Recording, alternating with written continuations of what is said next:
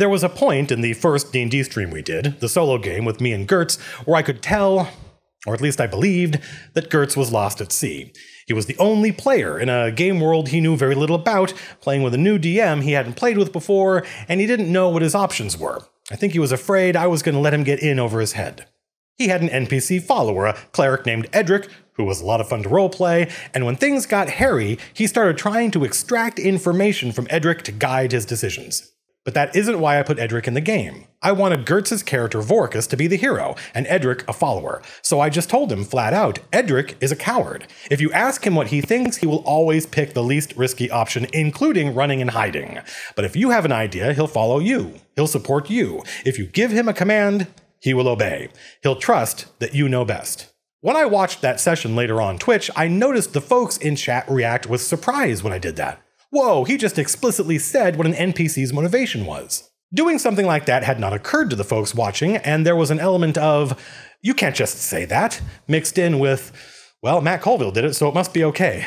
I hadn't really thought it was that remarkable, but I can see how, if you're a new DM, it might never occur to you to just explicitly say something like that to a player. But you can say whatever you want. You're the DM, it's your game, and a big part of your job is controlling the flow of information in the game. That's the subject of this video. Information, how and when to tell your players something, and when not to tell them something. Your players approach the gates to the city. The guards stop them and ask them to state their business before entering. After a little role-playing, one of the players asks, "What is this guard's name?"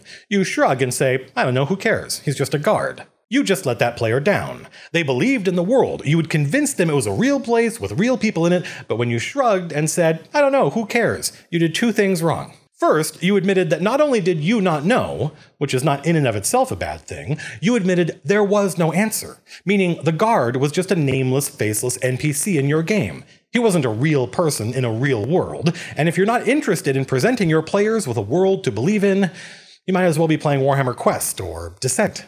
Secondly, and arguably more damning, when you shrug and say, "Who cares?" you're strongly implying that the player is wrong to ask, that wanting to believe in the world you've created is a waste of their time.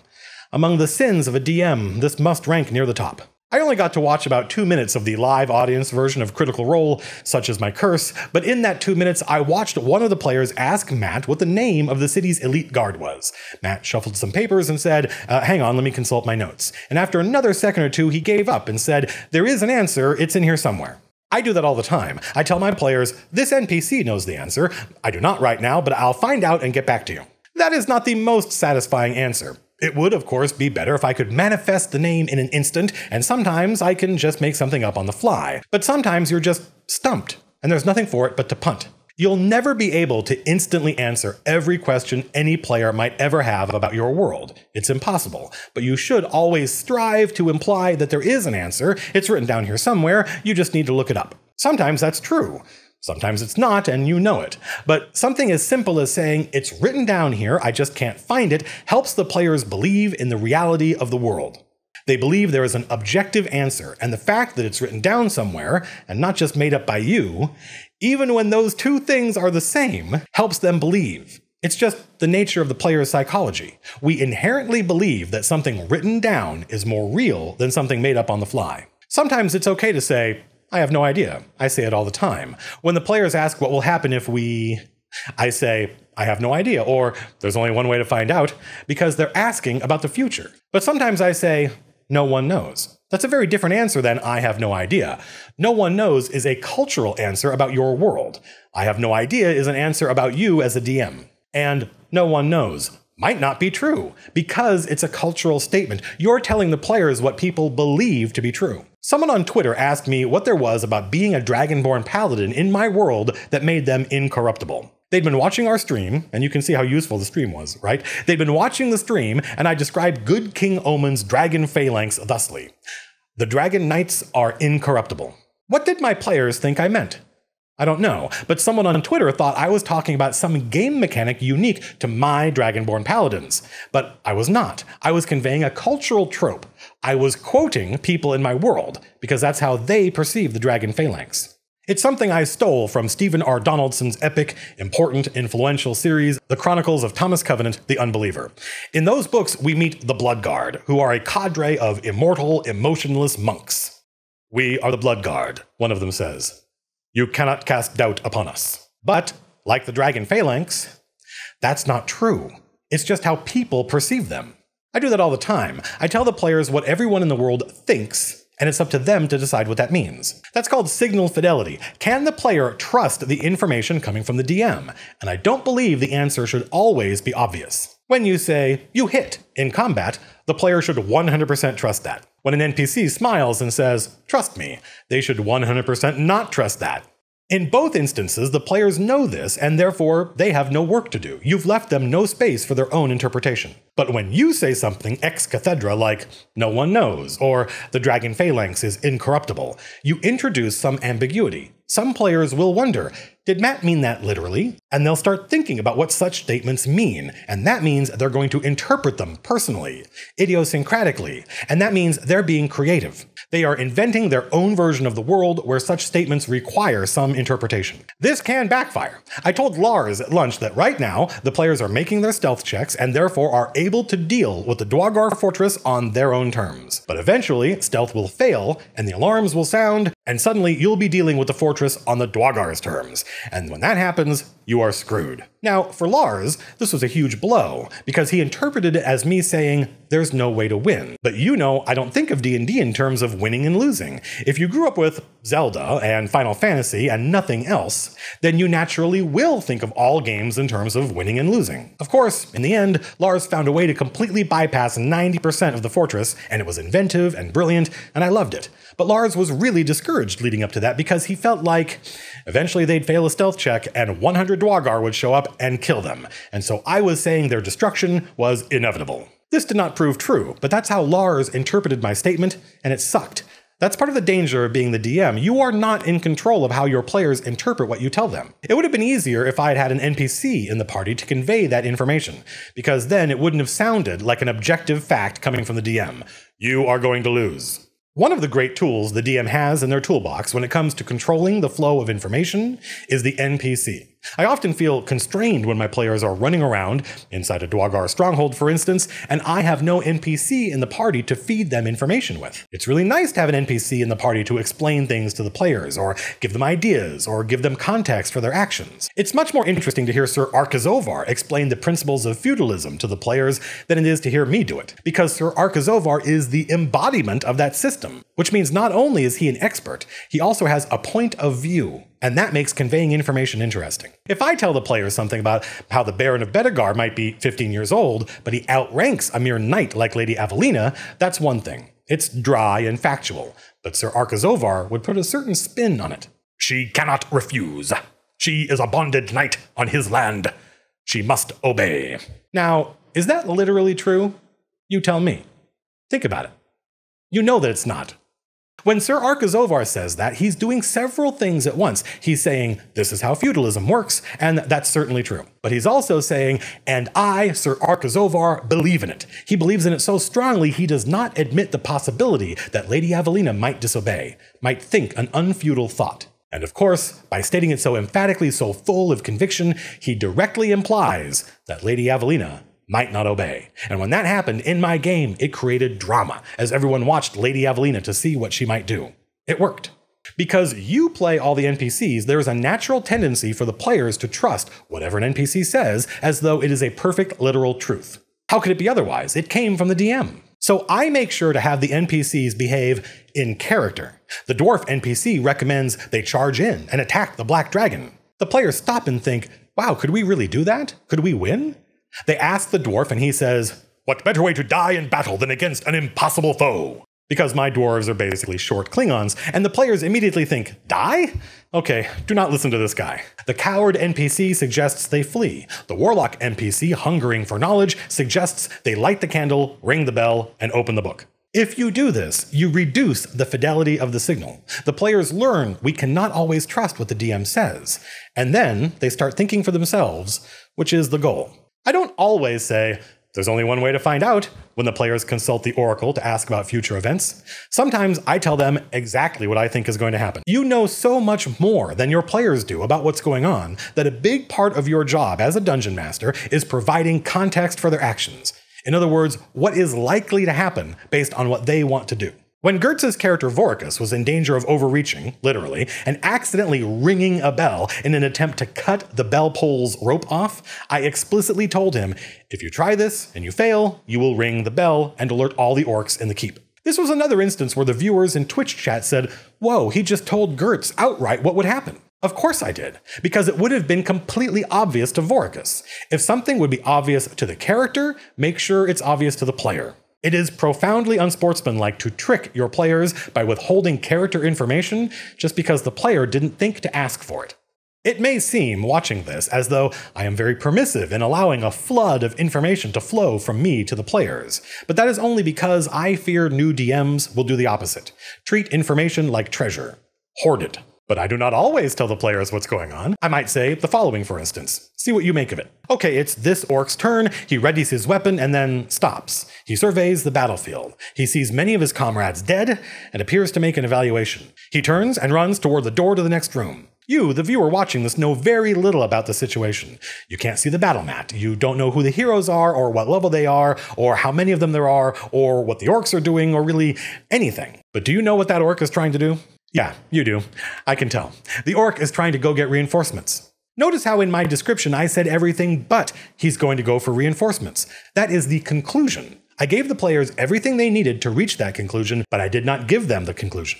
I walked right up to the edge of it and then let them jump off. Even though it may seem obvious to you, one of the things I've learned is that in any given group, there are always players who don't make the connection. Every time this happens in my game, some of the new players will say, he's running away, we've won. But when the other players do make the connection, it makes them seem smart, which is a great feeling. I don't tell the players the monster's stats in combat, but I tell them obvious things like, this one doesn't seem very smart, or this one's in heavy armor, or this one seems lightly armored and agile. The players are then free to interpret that as low wisdom save, high armor class, low dex save, high dex save. These are things the characters would certainly notice, but the players might not be thinking about. They might try to cast Charm Person on a bad guy who is obviously a priest or a shaman, and therefore is likely to have a high wisdom stat. The player hasn't made the connection.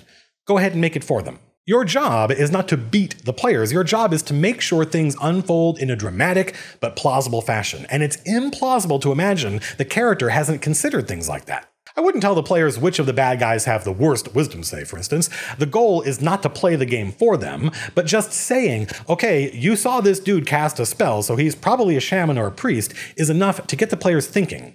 Why did Matt say that? Oh, he probably has a high wisdom save. That is the goal. By letting out a little information, you change how the players perceive the battle overall. Now you don't need to tell them stuff like that every time they choose a target, because you changed the way they think. Now they'll do it for themselves. I don't tell the players the monster's armor class until they hit. Then I tell them just because they could decide to keep track of every hit and miss until eventually they pinpoint the real number, but why make them do that? I don't just begin by giving the AC away, though, because the characters don't know the AC. Sure, you know the armor class for a creature in chain and shield, but maybe it's magical armor. Maybe they have a high dexterity. I don't tell the players the monster's hit points, but I certainly let them know how effective they're being. I use flowery language to indicate the monster is lightly damaged or heavily wounded. And sometimes, especially at the end of a long battle, I'll just tell the players, this guy has 8 hit points left. You could kill him with one blow. Why would I do that?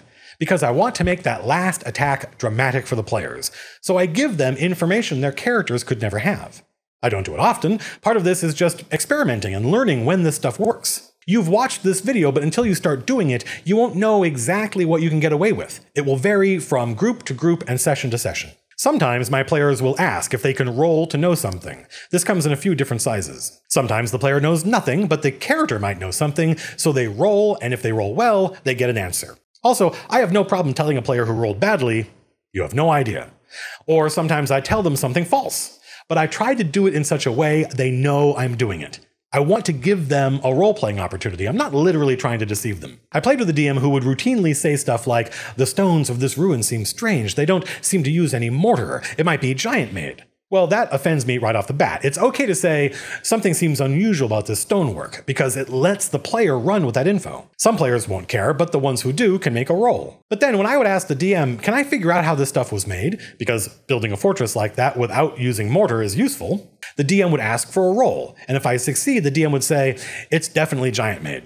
But I knew that before I rolled. What was the point of the roll? If the players succeed, don't merely reinforce something they already suspected, try to give them some useful information, something they can act on. I think sometimes DMs are afraid that if they give the players useful information, it will break their world. How this item was made was a secret. We can't have everyone knowing how it's done. Well, your players aren't everyone, they're the heroes. It's okay if they figure out your world's secrets. Sometimes players want to know about a monster. If they roll well, I will let the player read the monster manual for a few seconds. Longer if they rolled better.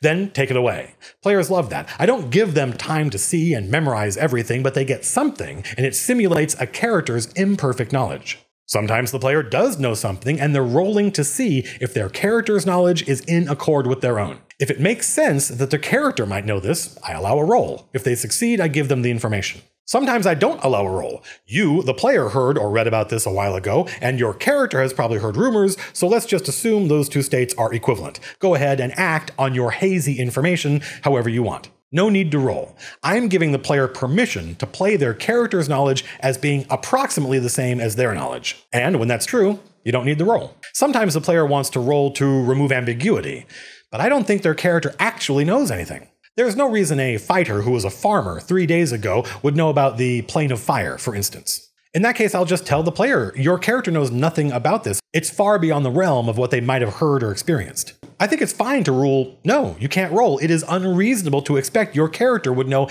anything about this given your background, regardless of how well you would roll. This is especially true of low-level characters. In fact, it's one of the defining characteristics of low-level characters. They don't know much about the wider world yet. And it makes being high level and knowing a lot feel like an accomplishment. It's also true of characters who are from far away. They wanted to play a character from a different culture, an outlander or whatever. Well, this is that. It means not knowing as much about this place as the people who live here. Once, I was the only player in a game who had already played in this campaign before, so I knew a lot about the campaign world, a lot more than the other players. And I knew way more than my character would. I had no problem just pretending like I didn't know. I am a DM, I am used to playing along. But the DM did something cool. He said, well, you're a wizard. You do a lot of research. Let's just assume that research includes history and geography, and you can consult the campaign book whenever you want. He took my knowledge as a player and made it part of what made my character unique. Very cool. Often a character will do something, talk to somebody, go somewhere, that the other players have no access to. When that happens, I typically take the player outside, roleplay with them, and let them come back into the room and relay what happened. I'm not doing this for their benefit. I'm not giving it to reward them, give them some secret knowledge. I'm doing it for the benefit of the other players, because now they get the experience of grilling the player who went outside. And that's fun. Preserving their ignorance and then letting them interrogate the returning player is part of the fun of the game. It accurately simulates the experience of going from not knowing to knowing. Also, often the returning player fails to accurately relay what happened. Not on purpose, they just don't remember it perfectly. I rarely correct them. Unless it's something so memorable and obvious, it's unreasonable the character wouldn't remember. Like, maybe I described the symbol on this evil character's chasuble. The player didn't see it, they just got the description, but the character obviously saw it and would remember it. Sometimes the returning player tries to relay some important dialogue. I do not remind them what the NPC said, because there's no reason their character would remember it any better than the player. I enjoy utilizing a player's imperfect memory to simulate a character's imperfect memory. I used to pass notes to players to give them information with the goal of having them roleplay the act of giving that information to the rest of the group. If the player makes a knowledge roll, meaning their character recognizes this symbol, I pass them a note about it. My hope was that the player would read the note and then convey its information in their own words. But what I noticed is that players typically just read the note out loud, which makes me want to slap them. I could have done that. So nowadays I just take them outside and tell them. Now they have no note to refer to. In general, I tell my players things that remove confusion or save time. I do not tell them things that remove drama. I do not tell them things that remove their own agency. Do not tell them how they think or feel. Describe things in such a way that cause them to think or feel the things you want. For instance, I do not tell my players, you're terrified, unless there's a supernatural effect terrifying them. I describe things in what I hope is a terrifying manner. This is not easy, but you get better at it over time. If the players walk into a town, I don't describe this building as smelling of food and sounding like people inside are having a good time. I say, there's a tavern. Because, of course, the character would know it's a tavern. Why beat around the bush? Why waste time? But if they were exploring a ruined town after it was sacked by orcs and burned, that means they don't recognize all the buildings. I might say, this is a large stone building with a huge central chimney. There's a melted slab of metal in the middle of the floor. The players might then conclude, oh, this is the blacksmith shop, and I might then nod, or maybe I'd shrug. I hate descriptive text in adventures that refers to a room in a dungeon or any place the players are trying to explore as obviously a guard room or whatever. Look, the players are exploring this place. Don't tell them what they think. Describe things in such a way as to get them to come to that conclusion on their own. As with many of these videos, a lot of this advice is only going to start to be useful once you start experimenting and failing sometimes and succeeding other times. Controlling what the players are thinking about and what information they have is an art. It's not a science, it's a craft. It's something that you have to exercise your muscles at, and you will slowly get better at it. Just remember, every time you fail, you've gotten that much closer to succeeding. Okay, folks, that was the information episode. This is a subject that will expand to fill however much time we give it. But I feel we're really into some next level DM stuff here, so hopefully you found this video useful. I think it's one of the most important videos we've done so far, but you tell me what you think. That's it, folks. I want to remind everybody that I do have a subreddit /r/Matt Colville. There'll be a link in the doobly-doo, and as always, I am an independent fantasy author. I write fantasy novels in my spare time. If you want to help support the channel, it's probably the best way to do it. Come by my Amazon page. There's another link in the doobly-doo. I have 2 books up there. I'm working on my 3rd. Each book is $4, of which I get $3. So if you buy both books, I get $6. And you get 2 books, which some people have read and some people have liked. It's always fun when people reach out to me on Twitter @MattColville and tell me what they thought of the books. I get a huge kick out of that. Okay, folks, that's it. Next video, I think, is going to be a video for new players, kind of giving them some context for what this D&D thing is. I've had a lot of people I work with, a lot of new players, come up to me and ask me questions about this D&D thing because they want to play, they're interested in it, but they have really no context for what they're signing up for. The next video will solve that. Actually, the next video should be a campaign diary because I think we're going to play this Tuesday night, and probably the video after that will be another movie review. I've started doing movie reviews, maybe not every week, but I did one last week on Ghostbusters. I had done one before that on Midnight Special, and I watched a movie over the weekend called Possession from 1981 that was really interesting and deserves to be talked about. But that'll all happen this week. Next Monday will be the video for new players. Until then, peace out.